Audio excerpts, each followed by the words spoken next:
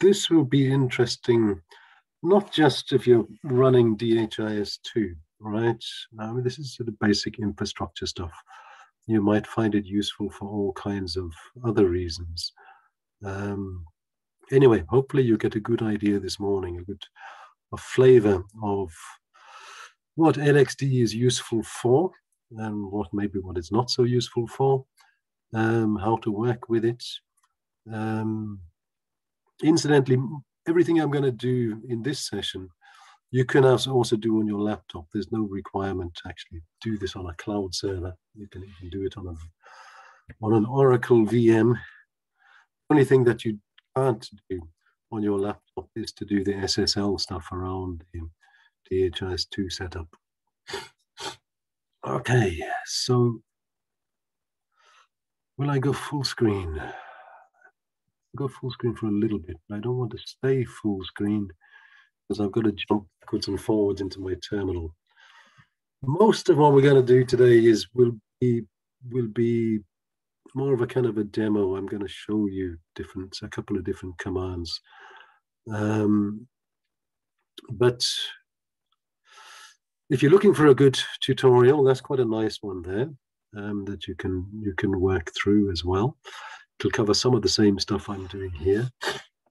If you're looking for the definitive documents with all the sort of reference configuration options and things like that, this is the place to go to. Okay, I say I'm going to do a little bit of a demo. Installing LXD. Most of you, if you install Ubuntu 20.04, it'll come with a reasonably recent version of LXD installed already. Versions, I think the latest version of LXD is 4.1 something, but LXD tends to follow the same pattern of Ubuntu. They have an LTS edition, which means that it will be supported for the next 6 years. So it's always best to work with LTS editions. And so the LTS edition we're using is version 4. That's what was installed by default yesterday. When I logged into my Ubuntu machine, that's already there. Depending on what distribution or what cloud service, what image you're using, you may not have it installed. It's easy enough to install. You can do it like this. I'm going to have to do it again now because I deliberately uninstalled it on my server so that I could get back to a clean situation. So that's how you install LXD. And I don't know, Jaime, if you're on the call, you were asking me some months back about Debian. If you have a Debian host, then I understand that the Debian package for the LXD host is not currently available, but the snap works. So on Debian, you could do an apt install snap followed by snap install LXD, just like that. And that should also work on a Debian system. Okay, so I'm going to tell you a little bit about the network, a little bit about storage. We're going to talk a lot about storage today because the other big session I have planned this morning is on Postgres database. Get this out of the way of my slide. A little bit around creating containers, starting them, stopping them, deleting them, executing commands inside them, and a little bit about configuring limits and security parameters. I mean, that last point is really the main point of why we'd use containers at all, right? Otherwise, you could just run your Nginx or your Apache or your Tomcat and your Postgres all just run on the same server. But we want to be able to limit what they can do to prevent them interfering with one another. So configuring limits is really the fun thing about having containers. It's also a neat way to keep your functionality separate. But yeah, I'm going to demo you this stuff, and I think I've got another. These are some of the useful limits that we would typically put on containers. I'm going to show you more of these. Setting memory limits, right? You might have a 64 gig physical server, but you don't want your Apache to use more than 4 gigabytes or something like that, right? You can set memory limits on it. CPU allowance is an important one. I should actually do this by default. Many of us have been in the situation where a particular application starts to run wild, right? Starts to use 100% of CPU, to the extent that sometimes it becomes even difficult to log into the machine, right? Because everything is getting slowed down. I find quite a good practice. Take all your containers and make sure none of them are allowed to use more than 95% of CPU. What that means then is if any of them goes a bit crazy and gets into some tight CPU loop, you'll always have 5% of CPU that will be spare. So you'll be able to do your SSH stuff and things like that without being disturbed. You can set harder limits on CPUs. If you know that you've got 24 CPUs, for example, on a physical server, you can say, right, my Tomcat is going to use CPUs numbers 0, 1, 2, 3, and 4. And I can set my Postgres to use CPU number 10, 11, and 12. So that's a more harder partitioning. Security protection, this is an interesting one. I mean, it's very easy to create containers, and it's also very easy to delete them again. And sometimes you want to make deleting them a little bit harder, particularly your database container. You know, it's a bit scary that just go LXD delete force Postgres, and then your database container will be gone. One of the configuration settings you can set on it is this one, security protection delete. If you set that, and if you try to delete the container, it'll refuse, and it will only let you delete the container after you've set security protection delete equals false again. That's a general problem, I think, or general risk, I guess, with virtual machines, cloud servers, containers. I mean, they're so easy to make and so easy to destroy. And there have been cases. I know there's a few from people I know who are actually in this session, where their country system has been deleted off a cloud server. Right? Somebody's accidentally removed the cloud server because, I don't know, there was some miscommunication. They thought that a backup had been made, and somebody thought that the backup was there back in the country, but nobody had actually verified. And so the server got simply deleted, and afterwards people found themselves missing 6 months or 2 years worth of data. We'll talk a little bit about data loss later today.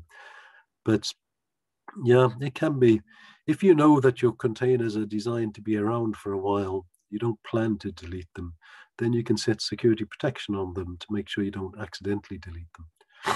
Security nesting is a cool one.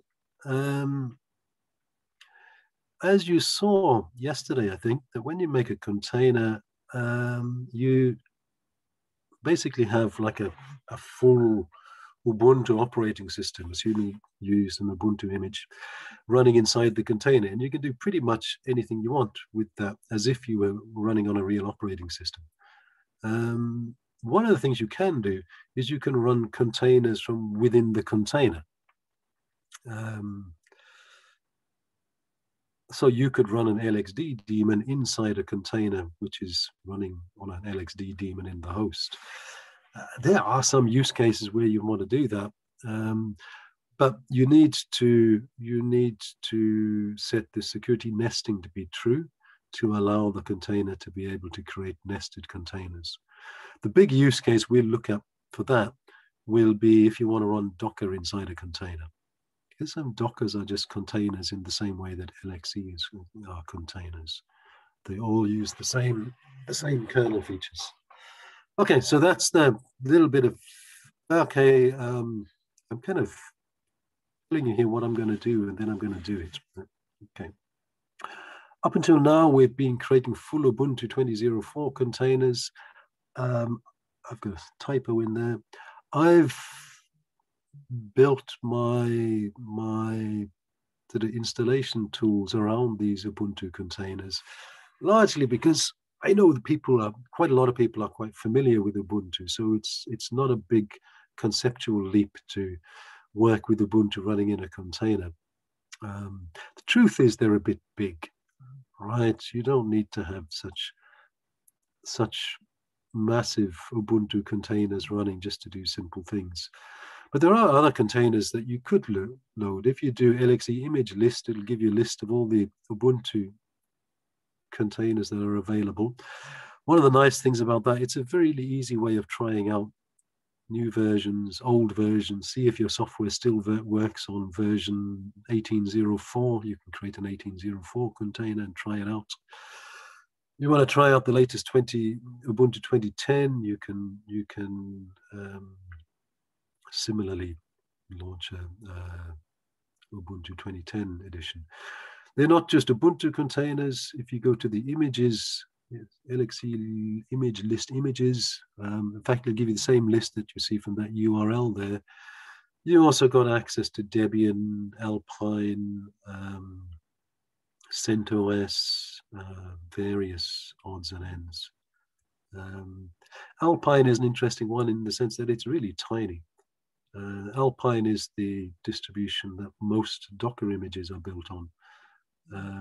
I'll show you how we can make little Alpine images as well. And that's pretty much what we'll run through with the LXD. So it's a good idea, I think, to familiarize yourself as much as possible with the base environment. Play around with making new containers, play around with the network, so that when you start installing your DHIS stuff on top of it, then you're familiar enough with the environment. Right, so let me go backwards and forwards between presentation and terminal then. I need to escape from full screen. I'll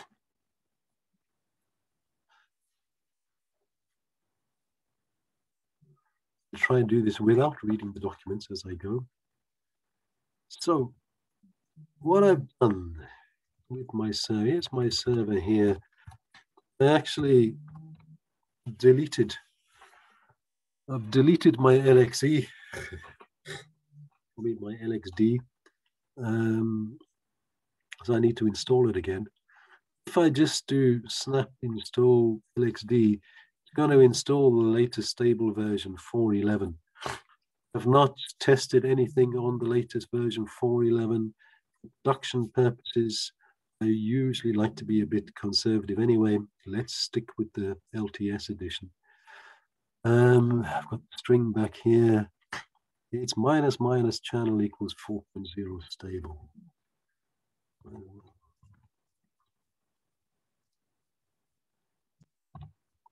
Now, if you're working with Ubuntu 20.04, you probably don't ever need to do this. You probably find that LXD is already installed. If it's not, this is the way you'd install it.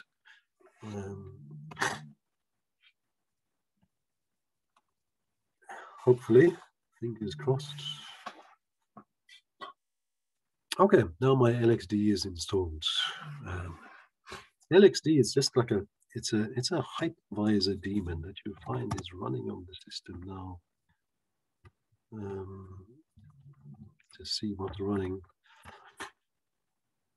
It actually should be running. Anyway, maybe it's because it's not initialized. So once you've got LXD installed, you can execute these LXC commands, right? If you go LXC minus help, it gives you some of the options. There's a whole lot of options there. To know about some options, you might go LXC move, for example, help tell you how to move a container from one place to another. Two important things that we want to concern ourselves with our LXD environment is the network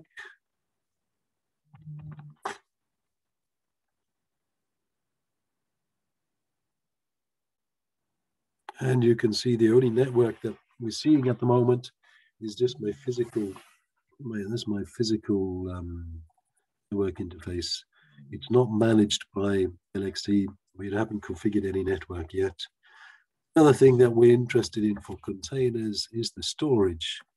This is basically where you're going to put the containers if you make containers. And currently we've got no storage defined. All right, so in order to start building up an environment, creating containers, allowing them to interact with one another, we need to make some storage and we need to make a network.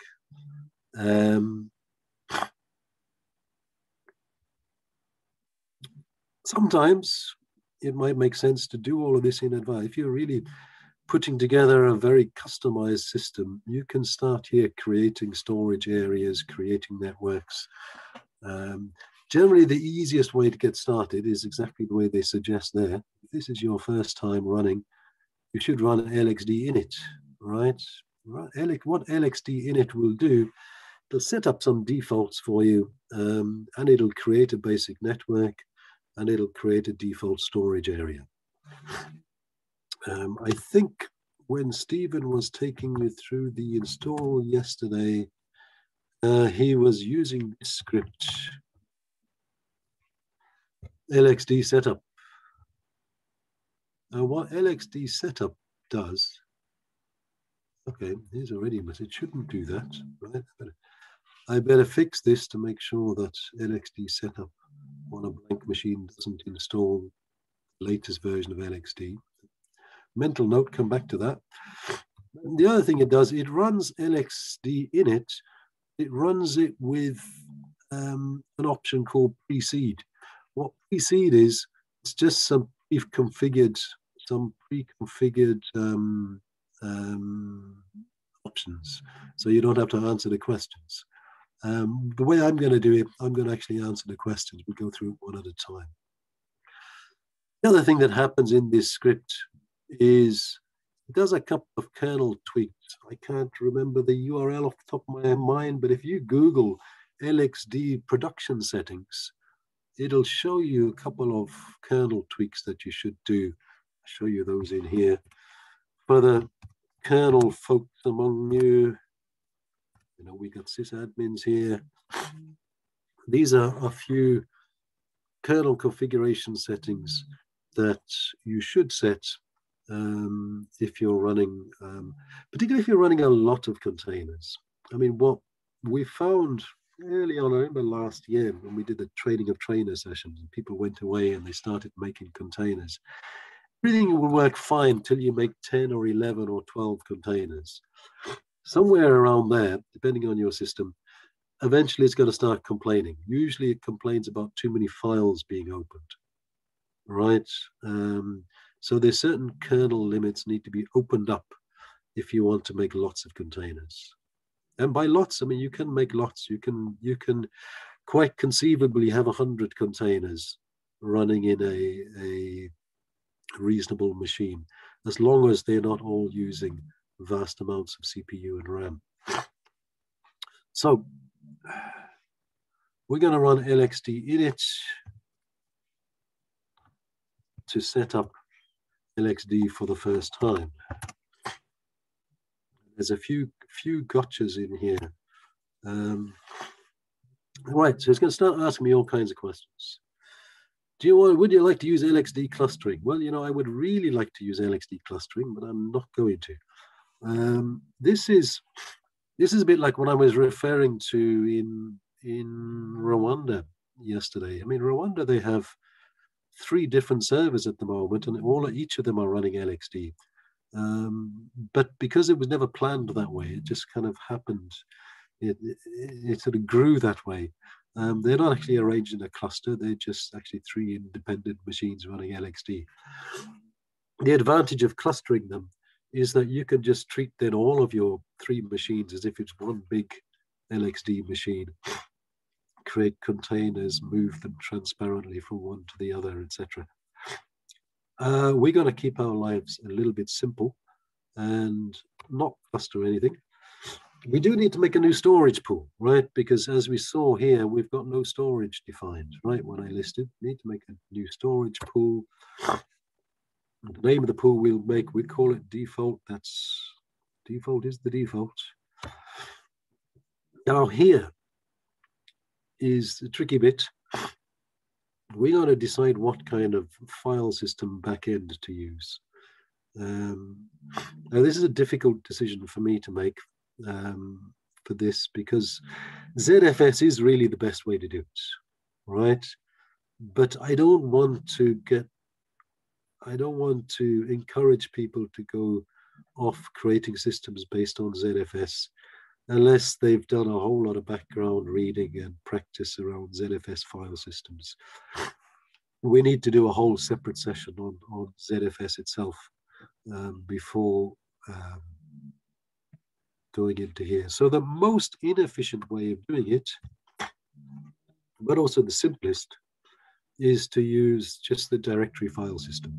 What this means is it's going to take a directory on your existing file system and it'll put all your containers there. For our kind of setup, where we're not doing a lot of fancy things, particularly snapshots. Snapshots are a great feature of containers, but snapshots be really slow on the dir file system because a snapshot literally means you're going to take a copy, a physical copy, right? So a snapshot would take a really long time. If you're doing snapshots on ZFS, those snapshots are nearly instantaneous, right? Because ZFS uses a copy on write thing. So it's very cheap to make snapshots. I've got a link somewhere, I think, in my next presentation to doing Postgres on ZFS. One of the nice things about it is the ability to snapshot. LVM, a lot of people in VMware environments, and VMware is sadly very common, will get their storage assigned to them as LVM volumes. It's quite cool to take an LVM volume and tell LXD to use that as a backend, because LVM also allows some quite nice features around snapshots and the like. But for today, we're going to keep our life simple and stick with dir. And if you've got a simple enough installation, then keeping it simple won't do you any harm. Okay, we don't want to connect to a mass server. We do want to we do want to create a local network bridge. As you see, we don't have any network defined. So we say yes. Now, this is the bit which is really important, that you take the default here and also for the next thing. And there's a limitation in my scripts at the moment, even though they kind of give the impression that you can define whatever network you like. In fact, I've been a bit lazy and some of them have got some hard-coded assumption around the network. So if you're going to use my setup scripts, if you're not using my setup scripts, but you're just doing LXD for some other reason, it doesn't matter. If you're going to use my setup scripts, make sure you stick with this default. Name of the bridge is LXD bridge 0. And the IP version 4 address is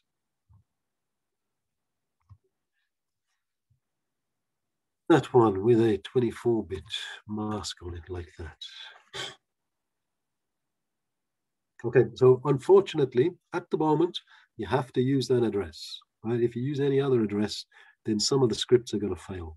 That's because, as I say, I'm not introspecting the network properly. I've made a few hard-coded assumptions.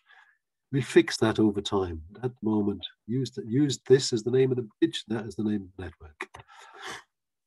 We do want to NAT IPv4 traffic on the bridge. We don't have any need to use IPv6 within our bridge. I'm just going to turn it off.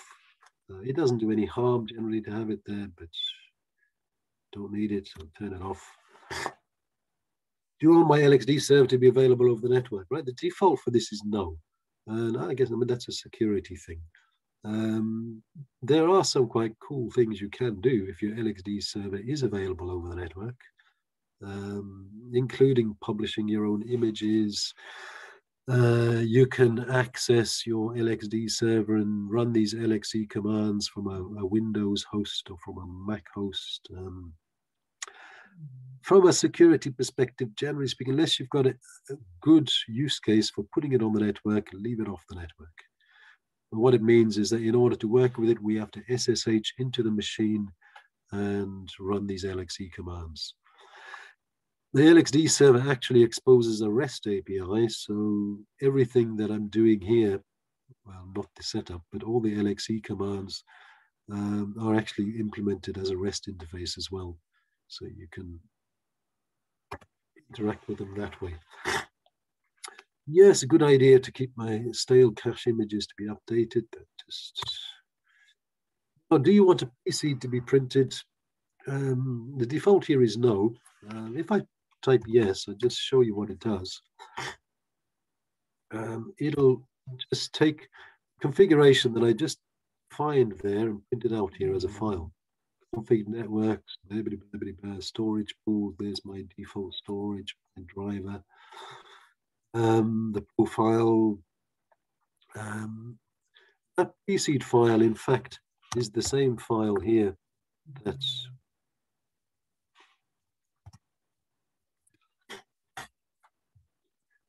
all I'm doing in this script, right? I'm just taking this is a file I generated before, basically all those same answers I just gave, and feeding that PC'd file directly into the LXD init command. That's the way this script is able to automatically set up LXD, right? Rather than go through the process that I just went through. Okay, it's not really necessary to do this. This is just a little demo machine. You know, if I was running a serious machine, it would be a good thing to do. Let's do that manually as well. Set some kernel parameters.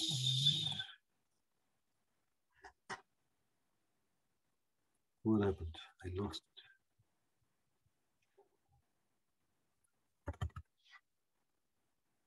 I did something to my SSH.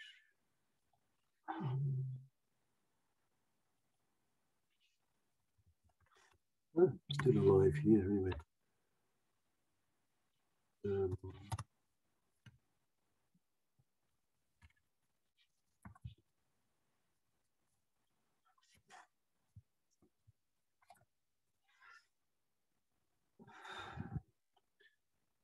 We can let's run this anyway. I can't remember the Linux commands. I need a sudo to do that, to automatically reread syscontrol file. Okay, it's not so easy to do.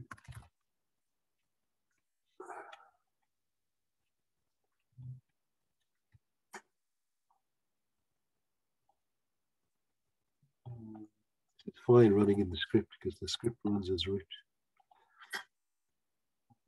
Okay, there is a command I probably should put into the, let's just Google it. Google. Google knows everything. Reload syscontrol.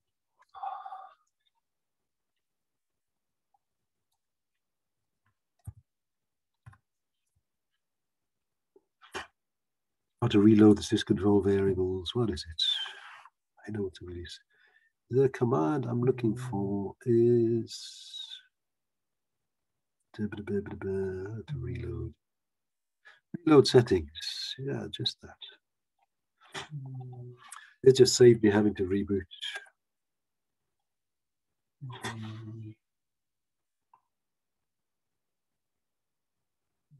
Reload setting. Okay.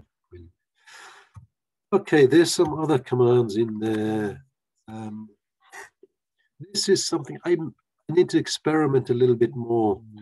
May or may not be necessary. Sometimes people have found, I think Clement has suffered with this over the years, that for some reason the UFW firewall argues a bit with the LXD bridge. And it depends a little bit on the order of things. If you install LXD before you install UFW, or if you install UFW before you install LXD. What I've done here is just told our firewall to please don't block traffic on the bridge, right? Let traffic in from the bridge, let traffic out to the bridge. I need to test a little bit more whether how necessary that is. I had to do it over the weekend. I got stuck. I think it's because I was using a later version of LXD. But it doesn't do any harm to be explicit, and this will ensure that your networking works. Okay, so that's all that's involved with the LXD setup. After that, it just runs the create containers command. What I typically do is I don't use that PC thing at all. I always just, there's something wrong with that. It's back again. I always just run LXD in it and set it up, usually because I've got different requirements over how I want my storage pool to be. But after you've run the LXD setup, then you can run create containers. If you run the LXD setup, it'll automatically run create containers. If you set up the LXD yourself, which you can do, just be careful with the network, then you don't need to run LXD setup again. You just need to run create containers. Anyway, having done all of that, we should now find that we have a network. Right, there's our bridge network. And we have storage, I hope. We have some storage.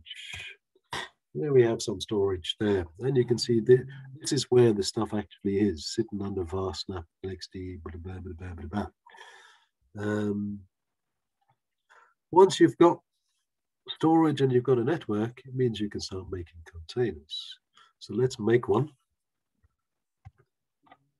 Well, I don't need to use sudo to use the LXC command, and that's because I made myself a member of the LXD group, you might remember from yesterday.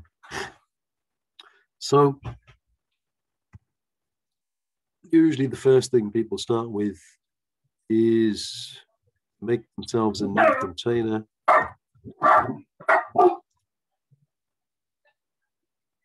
So the noise in the background is the postman has just arrived and my dogs don't like him. Okay, we'll just make ourselves a 2004 container. We'll talk a little bit about what kind of operating systems to use, but this is the one we've been using up to now, so let's carry on using it. I'll just call it test.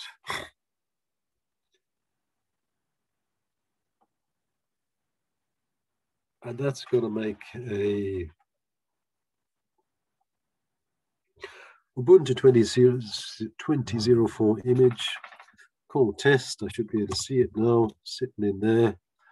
I should be able to go to it. Notice that it doesn't show the IPv4 address. It's a little bit odd. I think this is a bit of a bug. It has an IPv4 address. It just doesn't always show it with the list until it kind of warms up a bit. Executing a command on a container, this is typically the way you do it. LXC exec, then the container name, and then the command you want to execute. It's good practice to always put a dash before the command. It doesn't matter so much in this case. Okay, that's why it doesn't have an IPv4 address. It's not running. The init command that we did here, what it does, it creates a container, but it doesn't start it, right? And so if you create a container with init, then after you created it, you have to start it. Starting and stopping it. Now we should see it running. There we can see it running, and it actually has itself an IP address as well. Starting and stopping, fairly intuitive. You just start it or you stop it. Or you can restart it. I restart. Okay, it's already stopped, so I can't restart it. Start it and restart it. I restart these containers quite a lot. You know, sometimes it's just easier. If you want to restart your database, for example, you can go into the container and restart the service. Sometimes it's just quicker to just type restart the whole container. Containers start and stop and restart pretty quickly. So yeah, you'll see that it automatically got itself an IPv4 address. That's actually coming out of a small DNS server that's running internally on the bridge. and that's going to hand out IPv4 addresses. Obviously, these get handed out a little bit at random. When you've got long-running services like your proxy and your database and the like, you want to fix the IP addresses on them. And I'll show you how I do that. In fact, let's just stop it. Let's stop our container. I don't remember all these commands off the top of my head, but I can grep it out of there.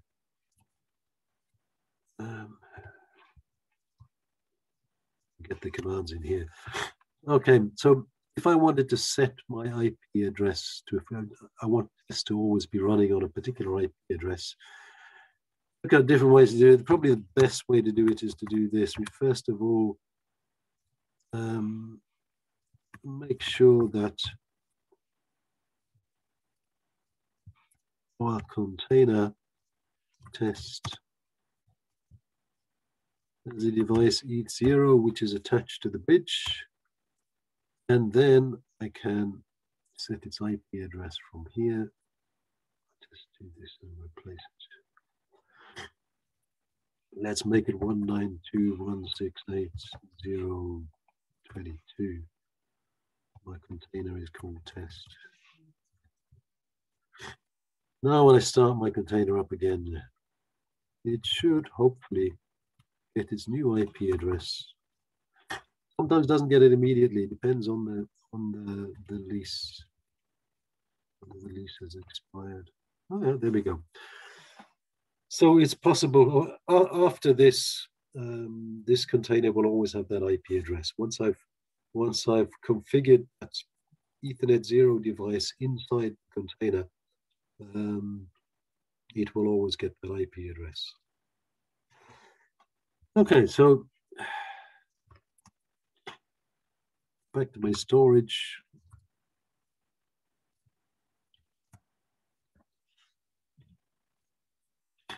You can see now my storage driver is saying that it's used by two things. That's odd. We only made one container, but it's used by two. That's because we also downloaded an image, right, as part of creating the container. So the storage is holding, the storage holds the images and also the containers themselves. Okay. Has anybody been popping up any questions in the Slack while I've been talking? If not, I'm going to move along.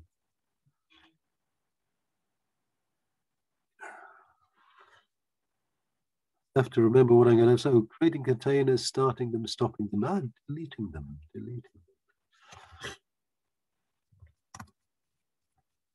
Try to delete is not going to work, right? If I try to delete test, it'll say you can't delete it, it's running. So we can either stop it first and then delete it, or if I'm really not worried about it, I can just forcibly delete it like that. Now you see it, now you don't. Now, the fact that this is so easy is the thing that I was saying is a bit of a worry if you had a very valuable, long-running Postgres container. So I'm just going to make another one because I kept that one. Let's go back to, okay, let's make a new one. Make it again. Second time we make it is quicker than the first time we made it because we already have the image.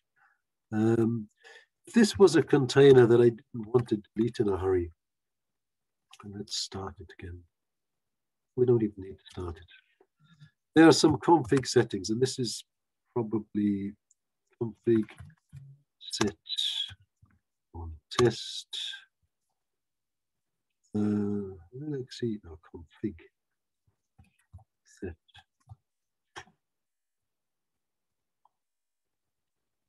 No. Config test. No, actually config. My brain has died on me. Let's go back to check my slide. Actually config set. Ah, but it. Okay.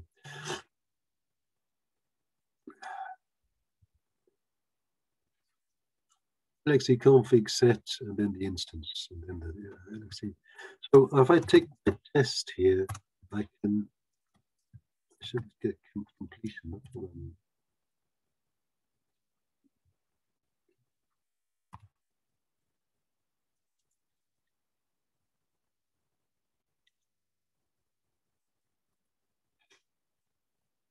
Mistake on my slide, guys. Config set instance limits. Yeah, so it's test. I want to make security dot protection dot delete equals true. I've spelled protection wrong. Okay, now everything still looks the same. I still have my test container. It's stopped, but if I try to delete it,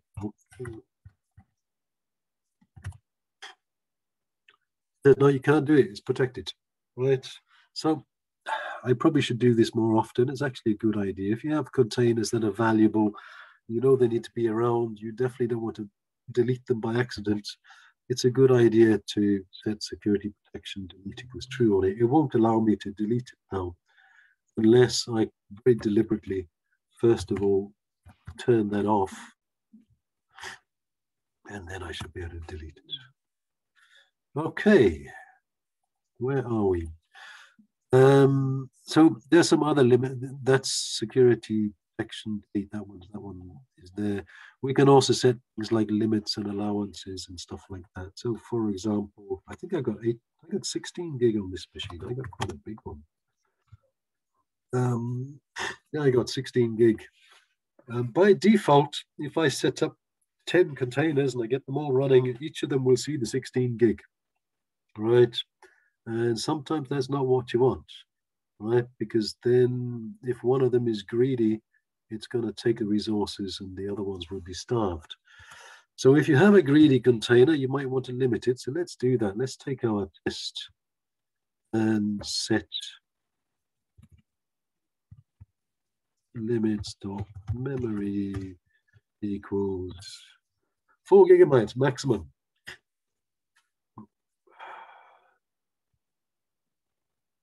What's not found? Limit or limit? LXD config test.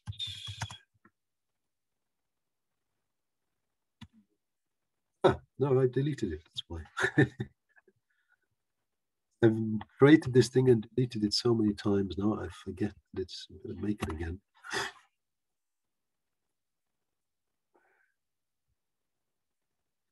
Okay, we've got him again. Let's it is limits. We set a limit on it. You can always look at the config of a container by going LXD config show test. There's our test container, and you can see up here somewhere. Oh, there it is. Right, its limit has been set to 4 gig. What that means in practice, if I now start it up again, LXD start test. You can do this while it's running, by the way, but not sure what the effects are of suddenly changing the memory limit of a running container. I've only done it a few times, haven't crashed anything yet, but I'm not sure if it's advisable. If we go into our test container and we look at the memory that's available in the test container, we should see that it's no longer seeing the 16 gig. Our test container will only see 4 gig. Right, so it's that way we can constrain the resources on it. You can do similar things with the CPU. We can set, I don't know how many CPUs I have on here. We just say CPU, we just let this one access CPU 0 and nothing else. Okay, so how many CPUs do I actually have? Yeah, proc CPU info. This is on the host. This thing has got 6 cores. I've got 6 cores on my main machine. If I look inside of test,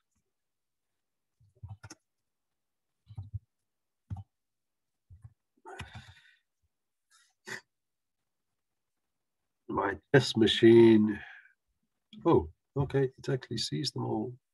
It sees them all, but believe me, it can only use one of them. That's the purpose of. I need to verify that, right? I'll verify and check with you later. Usually, I don't restrict the containers to particular CPUs anyway. It's more useful only just to set their allowance, CPU.allowance. So we can make sure that our containers never able to use more than 40% of the CPU, for example. Okay, so that's ways that we can restrict a little bit what our containers are able to do in terms of gobbling up the resources of the host. The other thing that I do inside all of the containers, this is actually in the setup scripts. I actually run. See, by default, I actually run the UFW firewall inside each container, right? So that each container has got UFW running on it, and that way we set up particular rules for particular containers. Again, this is really a security thing. It's about making sure that containers can't interfere with one another. If one of your containers gets hacked, you want to do everything you can to make sure that they can't spread the damage further. Okay, so what else did I have on my slides? I can see I'm running short on time. We could talk about LXD all day. This limits. I wanted to talk a little bit about images, I think. Yeah. As I said, we've been working up to now with Ubuntu 04 containers. There are, okay, there's a link here, gives you here's a list of other images. Alpine, a lot of Alpine images, Arch Linux, CentOS, Debian, etc. We can set up images of different types. You can also create your own images. What we will do, I think I just gave some examples in my slides. We follow the slides back here. Okay, this will list there's the Ubuntu image repository. Then there's a repository called images, which is more general images. We can list what images are available, and we can launch instances using different types of image. Incidentally, the difference between the init command and the launch command is just got to do with the way the container starts. If you go LXD init, it'll create the container, but as we saw, you then have to go and start it. If you do LXD launch, it does exactly the same thing. It just creates it and then starts it, in case people are confused about those commands. So let's play around a little bit with that for a couple of minutes. LXD image. If I just go image list like this, it'll just show me the local images, right? These are images that I have in my image store. Okay, and as you can see, the Ubuntu 20.04 image is there. That means if I make Ubuntu 20.04 images, it doesn't have to download containers. It doesn't have to download the image over and over again. But if we want to look at images on remote servers, that'll show me all the images available on Ubuntu. That's rather too many of them. I can filter those. They have an 1804 image, I wonder. Oh yeah, quite a few. There's the 1804 LTS edition, different processor types. So if I wanted to try out my tools, I really need to do this to make sure that they run on 1804. I can actually do that. I can launch or init, doesn't really matter which, and I can use 1804. Let's call that one test 2. Right, this will make me an Ubuntu container running 1804.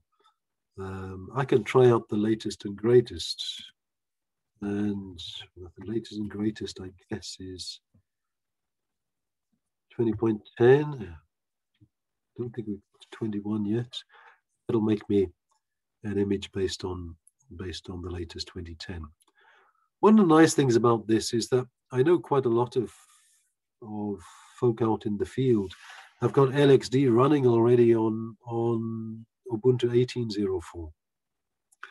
There's absolutely nothing wrong with that, and you can still run images based on 20.04, right? So if all my tools are built on 20.04 images, you can still run them on an 18.04 host. It shouldn't make any difference at all. Okay, if I now look at my images, you can see I've now got 3 images cached locally, right? Again, once I've used an image, I keep it in cache, so that if I need to make another one, I can do. Okay, you don't have to make Ubuntu images. And Ubuntu images, I mean, to be honest, they're a bit big.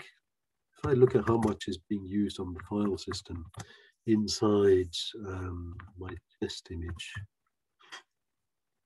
I can go, how can I do this? I can go EF minus summary minus H. Okay, let's see. EU, sorry. And you can see this Ubuntu image is using 1.5 gigabytes, right, in its root file system. That's quite a lot, really, for what I needed to do some of the time. So if you want really small images, there is an Ubuntu minimal image you can get from somewhere. I can't remember offhand. We can look it up. If you want really small ones, Alpine, look at the difference of this. Look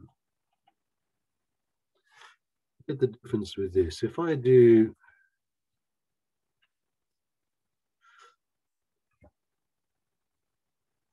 let's make an Alpine edge image called, what do we want to call it? Up. Okay, creating Alp. No, not fun. Yeah, actually, okay, not launch. I got to create it. Yeah, launch. Sorry, images. There. Okay, see how quick that was to retrieve the image. Right, almost instant. Make a new one called Alp2. Again, always much faster. That's just because the underlying base image is much smaller. So what I probably should do is actually look at cutting down the size of some of the images that we're using on here. But yeah, you can knock yourself out, have a lot of fun playing around with different distributions. You can run Debian, you can run CentOS, and the like. Let me just go back to see different images. Yeah, that's pretty much the run through. So what did we do? I showed you that's where the main documentation is. A little bit of demo showing you about how to do LXD in it and set up your storage and network, creating containers, some of the useful limits. I've left out something here. This should be config set and the name of the container like that, and then set the limit. Yeah, I'll fix that slide. All of those should be the same. And we showed you a little bit about having different images. Okay, so that's very, very quick run through of LXD. This is what's underlying our DHIS2 container setup. As I say, it's generally useful. You can use it for things other than DHIS2. And obviously, in an hour, we've just very much scratched the surface. There's lots and lots and lots of other aspects, particularly around things like the file system, ZFS file system stuff, and things around the clustering and network access to your LXD opens up all kinds of other possibilities that we can't get into now. Right, on that happy note, I think I want to leave it there.